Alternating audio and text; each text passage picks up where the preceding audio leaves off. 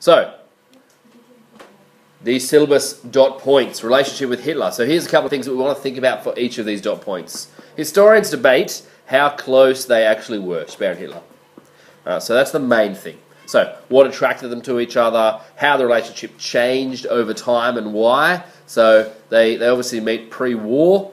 What happens as we enter wartime? What happens as things go badly? What happens as the relationship goes from kind of dictator and architect to dictator and minister for war armaments? It's quite a change.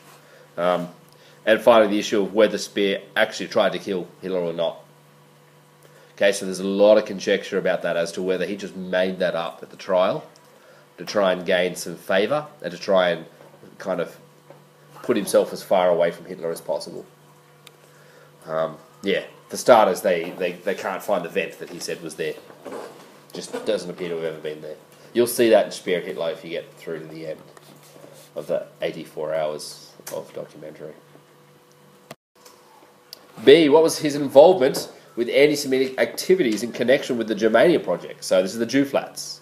So historians debate how involved Speer was in the Jew flat kind of situation where they were all deported, and they look at what he actually knew about would happen to them. So, did he know what his office was doing in clearing out all the Jew flats? Did he know where the Jews were being deported to? Many of them went straight to concentration camps.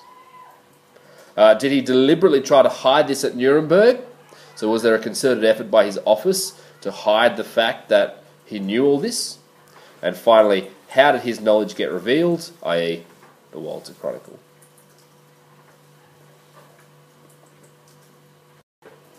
C, his use and abuse of forced labour.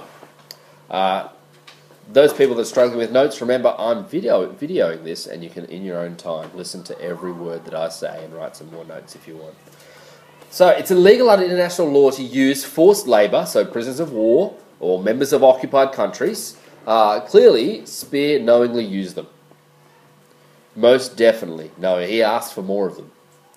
Why did he do that? Mainly because the Nazis didn't let women work. So the Allied forces were very happy for women to work.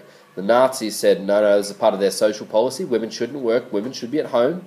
And they stuck to it. So he used a whole lot of slave... I keep putting H's in front of S's today. Slave labour. So, what are the issues? What was Speer's relationship and hierarchy with Sauckel, who was technically his underling in some respects, and who received a death sentence for what he did? How did he treat his labourers?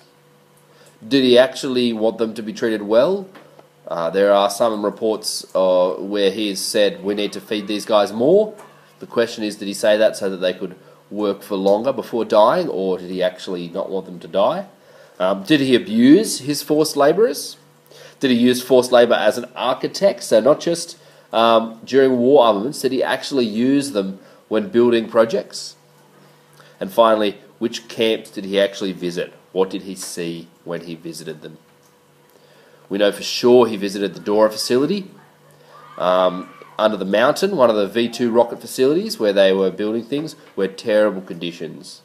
Up to a third of people working under the mountain died. A third. Basically worked to death.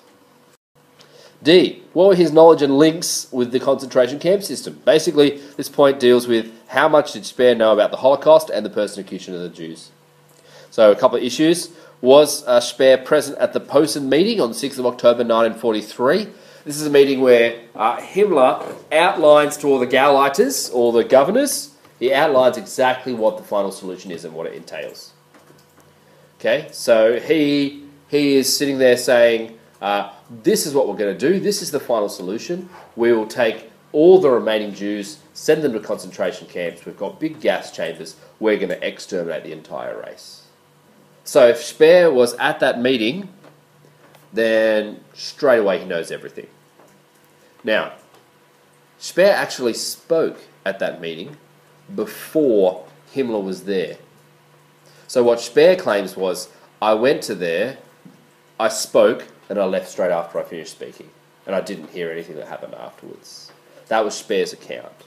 Now, there's a lot of conjecture over this. One of the key things that we find is that Himmler's actual notes, someone took notes, and in some of Hitler's notes, Himmler says, we wouldn't want that to happen, would we? And I'm not talking about you over there, Mr. Speer. And then he continues speaking. Which sounds a lot to me like he's making an aside and looking at Albert Speer in the room. Otherwise, it doesn't make sense. Okay, so historians debate this. So, was he present at the meeting? Which camps did he visit? When did he visit them? Was it after they started killing in a kind of concentrated way in the final solution? Was it after that was set up, or was it before? Did he tell people he was coming so they would clean the camps up so that when he arrived it would look like everything was fine and in order? Or not? Was he actually anti-Semitic? So we saw in the interview that he had with Karl Dönitz, he was very proud in saying, look at all the speeches I made, and I made heaps of them, not a single anti-Semitic remark was made in them. And that was during a time when it would have been great to make anti-Semitic remarks. That was during a time when everyone else was. So that's his way of saying, I am not anti-Semitic. Okay, at the same time, he's a very smart guy. Did he know at the time, I'm on public record, I'm sure as hell not going to say anything anti-Semitic in case we lose this war. And I can use that as a defence. Who knows? How much did he know about Hitler's anti-Semitism? And finally, did he cover things up at Nuremberg? Alright, did he actually make a concerted effort to hide how much he knew and the things that he knew would get him in trouble? Obviously using someone that's on the outside, discussing with someone and going and doing things.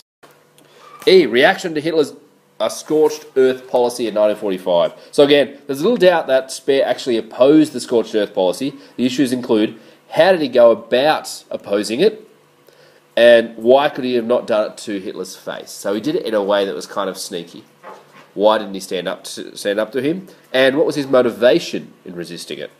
Was it self-preservation? Was it him trying to look good? Note, this is at a time when they have most definitely lost. Everyone agrees they've lost. That's why it's the scorched earth policy.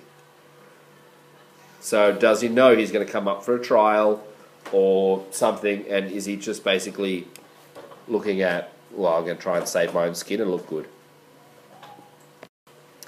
F, the significance of his work as Minister for Armaments and War Production to the overall German war efforts. So Speer makes bold claims in his book about the significance of his efforts. So, for example, he says that he lengthened the war by at least a year. So what issues have we got? Were the increases in production as significant as Speer says? What's the statistical evidence for that? Were the methods used to do this? So were they his methods? Were they his predecessor Tots? Were they Walter Rathenau, another guy that worked with him? And why would he emphasise this area in his book? Because he's claiming the technocrat defence. He's saying that work became my life. And it's his way of being able to say, oh, I wasn't thinking about the politics, I wasn't thinking about the ideology, I was looking at doing my job and I did it so well that you can see that I did it full time. So it's building this picture that he wants us to see of himself. G, final evaluation. This is what you're doing in your assessment task, in your essay. This is what you're doing. So we're not going to look at it. You're going to do it in your assessment task, for example. Alright, so for the next week and a half, I'd like us to look at, so I've got a whole lot of little extracts of books. You're going to select one of them and read sections of it, get familiar with it, and for each of those points, find quotes and complete a table that's in the booklet. Alright, I want you to do it well. We'll compare notes and copy and stuff like that. Alright.